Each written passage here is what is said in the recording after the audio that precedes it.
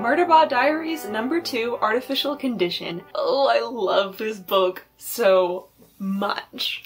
And I think I loved it even better on the reread. One of the things I love about this book is its kind of inciting incident and how that ties into a larger theme and exploration of ideas. Because Murderbot has run away from its human friends and gone on its own quest to find itself, I guess. And what was the impetus for this break from its friends? Murderbot said it had to leave because they knew about its hacked governor module and might, I don't know, tattle on it or something. But I think what it really comes down to is one of the moments when Murderbot decided to leave, one of the elements in it was that it wasn't going to be needed on Preservation. Preservation is a very peaceful place, they don't need security units, and Murderbot wants a purpose. In this book, Murderbot and Art have a kind of a conversation about purposes, where Art is very satisfied with its purpose as a research transport, all good. But Murderbot says it's not satisfied with its purpose of being a security unit. But I think at the heart of it, Murderbot does enjoy being a security unit. It enjoys protecting people and being the head of the security team. But what it doesn't enjoy is the social perception of sec units, how everyone's afraid of them. And then at the same time, everyone abuses them and doesn't trust their opinions. So as Murderbot goes on this quest to figure out more about its past, it also kind of inadvertently picks up people to protect and becomes so dedicated to this. Because part of being a person and being satisfied as a person is having a purpose, is having something to do that you're proud of. And I think Murderbot finally admitting this to itself, that it kind of enjoys protecting people and wants to be good at it, is also part of it accepting that it deserves to have a purpose and not just sit around watching media all day. Because being a human and what it means to be a human, and if Murderbot wants to be a person, is another thing that this book wonderfully wrestles with. Because Murderbot wants to blend in with humanity so it doesn't get targeted as a rogue sec unit and destroyed, but also it doesn't want to be a human. When it's time for Murderbot to get physical modifications to look more like a human, it admits to itself that it doesn't want these because it would make it harder for it to pretend not to be a person. Is Murderbot a person? Yes, it's a sentient being with human-level intelligence and human-level autonomy. Does it want to accept that humanity, that personhood? And at its core, a little bit, no. Because nearly all of Murderbot's interactions with humans have been negative. So it doesn't want to identify as a person, it would rather identify as a sec unit, as a bot, because those things aren't stupid, aren't evil, aren't all the things that it's seen humans do. But one of the real linchpins of Murderbot really being reluctant to accept its own personhood, I think, is tied up with its identity as a rogue sec unit of does it deserve its freedom? Because that is the question at the root of this incredibly thoughtful novella. Murderbot has a dark past where it went off the rails and killed a bunch of humans. But because of various memory wipes that happened after this event, Murderbot is unsure if this going off the rails happened because of some human interference, or if in the past Murderbot hacked its own governor module in order to kill a bunch of humans, and then after the memory wipes just rehacked it. Because if Murderbot originally hacked its governor module in order to kill a bunch of people, does it deserve its freedom that it's gained?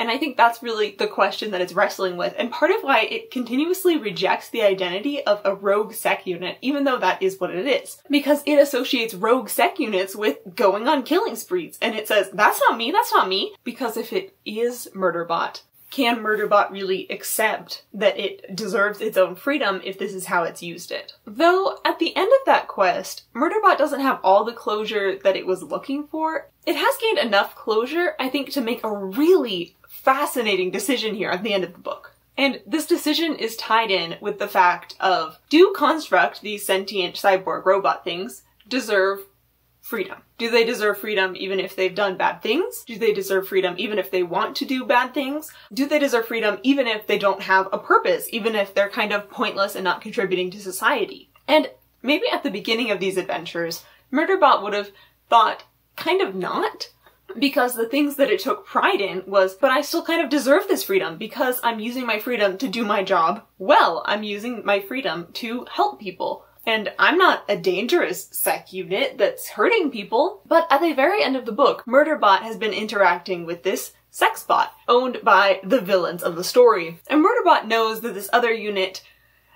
has some homicidal desires and tendencies already, that it has expressed genuine interest in killing the master that was mean to it. And also at the end of the story, its master is dead. There's nothing else for this unit to do. It doesn't have a purpose anymore. And yet, Murderbot still chooses to set it free. By Murderbot's own internal standards of what deserved freedom at the beginning of the book, this is a little counterintuitive, but it just shows how far Murderbot has come over the course of this story in kind of redefining to itself what is deserving of freedom. Yes, Murderbot deserves freedom, but not just because it didn't go on the terrible homicidal rampage, but just because. Because it deserves freedom, because it's a person. Because it's coming to terms with that idea that it has inherent worth that isn't tied to anything. This book is a little bit about moving on from things that you can't change. That's one of the many theses that Murderbot says. I think one of the things that Murderbot has to come to terms with that it can't change is that it's a person with inherent self-worth. And that self-worth isn't tied necessarily to the things that it did in the past, whether they be good or whether they be bad. It just has it because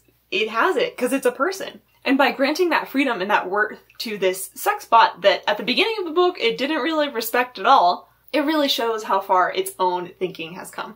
But one of my favorite parts of this book was just Murderbot's interactions with ART, the research transport. They were such a cute, dynamic duo, and I loved reading their interactions. I think my favorite ones were when they were both trying to navigate social situations and kind of tag teaming and explaining things to each other and trying to make it work. Because it shows how overwhelmingly curious Art is about social situations and also a little clueless sometimes.